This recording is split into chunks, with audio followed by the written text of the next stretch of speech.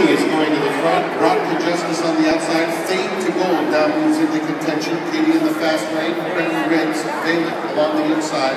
And then it's Vicky Vale at the back of the pack. Around the first turn they go, and River Slaney is a very easy lead, and they're absolutely walking through this opening quarter. Fade to Gold, and they're in second, with Katie in the fast lane. They're followed by Crim Riggs between horses. Brock to Justice in the red cap is 4 lengths off the lead. Vicky Vale is next, and Vale Lee at the back. 7 lengths covers the field. River Slaney is the target, leading by 3/4 of a length. Things could not have gone more smoothly for River Slaney early on. Katie in the fast lane, 1.5 lengths back in second, and then it's Fade to Gold in third. Crim Riggs between horses 4th. Brock to Justice 5th, about 3.5, 4 lengths off the lead. Vale Lee is down at the rail, and then it's Vicky Vale. 5 lengths still covers them as they head to the 3 furlong point. It's David Lopez and River Slaney dictating turns, letting it out a notch down to lead it by 2.5 lengths.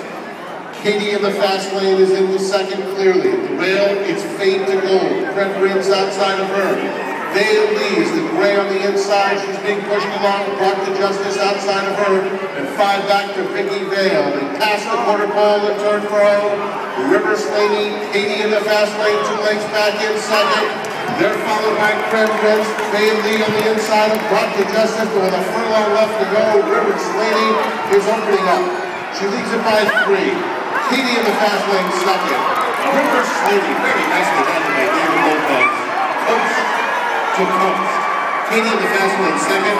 Vale Lee third. Tight photo for 4th. Between Brock to Justice.